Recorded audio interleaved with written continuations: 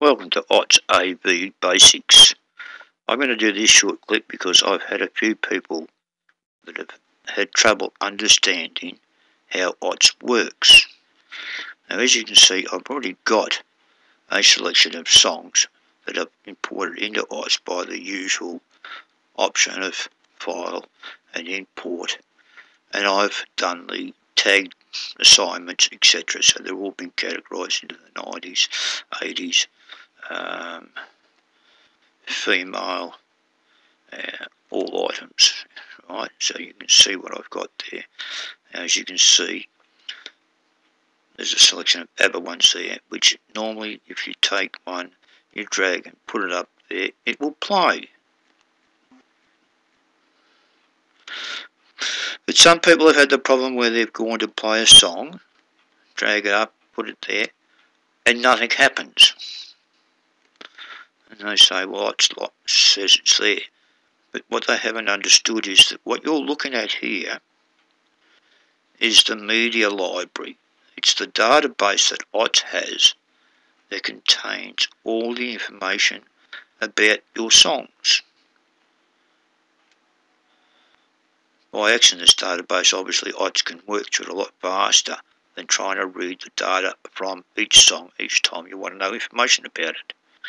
And that little database sits in the OTS folder, in the data folder.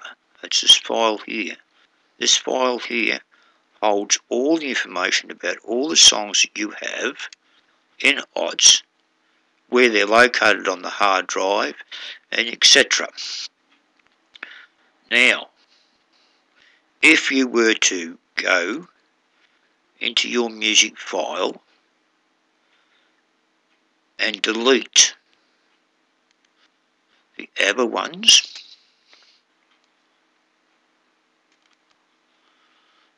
we will delete them.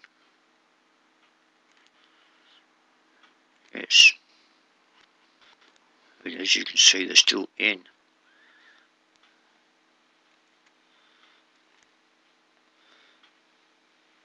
OTS, as far as OTS concerned, they're still there. And this is the problem that they have. They go to put up there and nothing happens. See that? Nothing happens, right? That's because it goes looking for the file and it's not there. Now, just to show you this, I'm going to exit OTS and save the database. I get these little splash windows because I'm currently using the free version on this system. We will restart OTS. AV.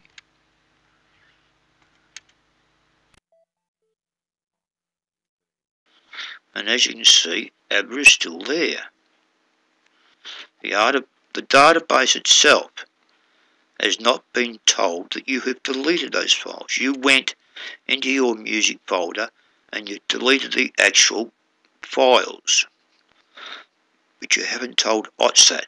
To do that, you need to go with a double click on each song into options and remove from the media library.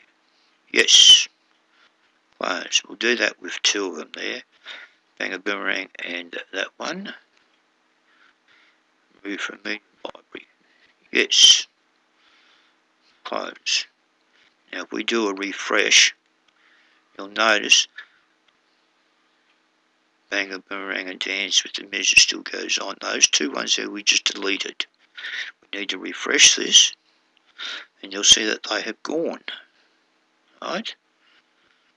You need to do that to tell OTS that you have removed them, otherwise you will have this problem.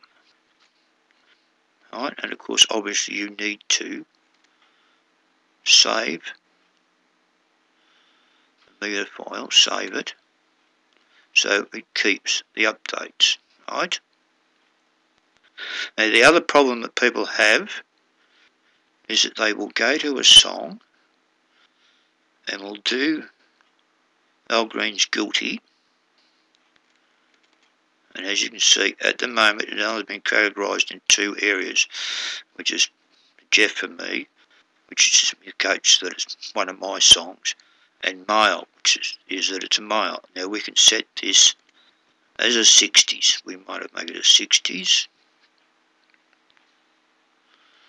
60s, there we are there, 60s, right? See how we now have Jeff Mail and 60s. Close that, and we need to do the category thing, signed by genuine information, yes, and click on the refresh, and if we go to 60s, we will see it, 50s, where's the 60s? Do you hate that when you look for something and you know it's there, but you can't see it? There it is, 1960s. Oh yeah, you see Earl Green's Guilty, and you see how we have it there. Close. Now this is a part of a problem they have. Yes, I put it in the 60s yesterday. I put it in 60s yesterday. I filed it. I closed. I exited. But I chose not to save. Or, for some reason or other, you have done, for whatever reason, you may have lost this file.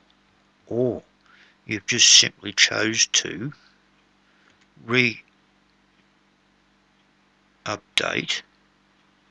your rights. You've gone up there and you've tried to import, refresh them all over again. We sort it again. You'll see Al Green's Guilty is there. It's still there. But have a look. The 1960s is missing. The 1960s is missing. Because we didn't save the update. Now, even if we had saved the update, such as 1960s, close that, and we choose to save when we exit the program, save, run the program again so we can see that it's there, OTS, AV3, sorted, Al Green's Guilty, so he still has the 60s. That's because we've saved the database. This information is in the database, so we won't have a problem when we refresh. Go to 60s, and there's our Al Green Guilty, right? But some people have done this and they have lost their database, which we at this stage are going to do. We're going to clear the library, clear all, save it. So we now have absolutely nothing in the database. And as you can see,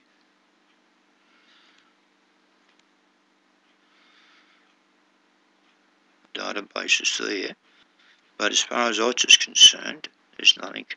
We have nothing. All. Nothing in there at all.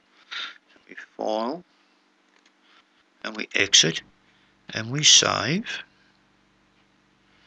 We save it as the default one. Save. So all of that information that we had in OTS has been lost. For whatever reason, it could be a variety of reasons why you lose such information. You've had to move the program.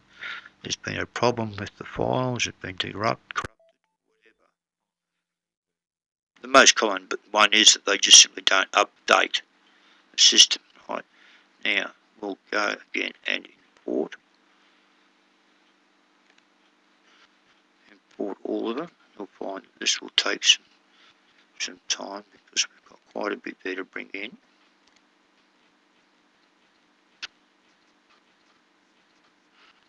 Right.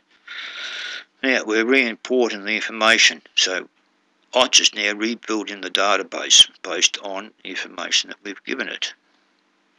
So all of these ones here, all items, sorted. There's our green there. Set of base so we can read the thing properly. All items. All items. We select all.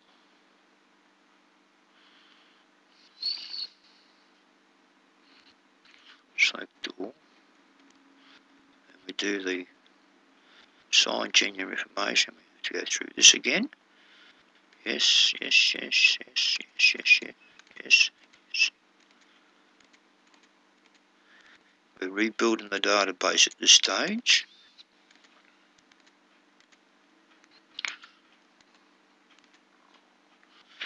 We do a refresh. And we find that we have our favourites. We don't have any favourites, but we have our Australian. There's a stack of Australian ones there. There was males where we had Al Green. Male. See, there's Al Green and Guilty. But if we go into the 60s, there's no Al Green. Go back to all items.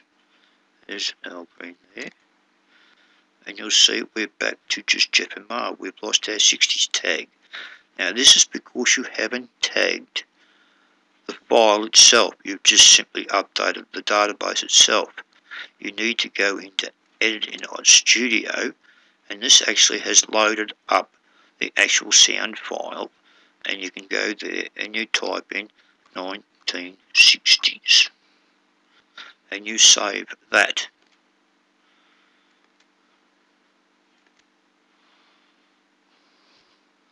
Close it off and exit, refresh the window, close it, and we'll find that we need to do the category thing again. Assign genuine information, yes, and you'll see our 60s is in there. Alright, that way the tags stay permanently with the song as opposed to just in the database. But you need to understand that basic concept there, that this is a database that I choose. It stores all your information about all your songs in here. All this information here is actually in that database, and it's not until you actually take a song and drag it over here that it goes looking for to play the song. And as you can see, the other ones are missing.